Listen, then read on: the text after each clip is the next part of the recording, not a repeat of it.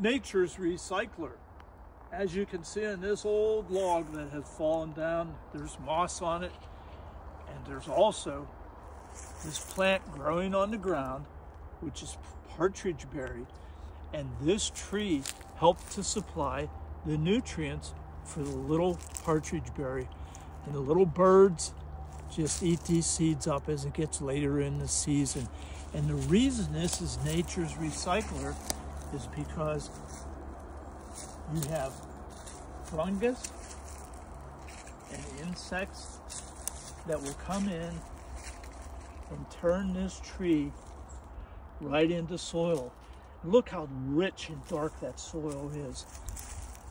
And it becomes very fertile for other plants to be able to survive, just like the partridge berries survive. And eventually, this tree that gave up its life and fell over, probably in a windstorm, leaving its nutrients for its young who are around the forest, its children, and also any other tree species that have come in.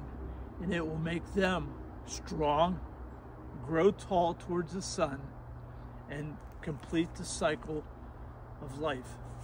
This is nature's ultimate recycler. Hey, this is Mose.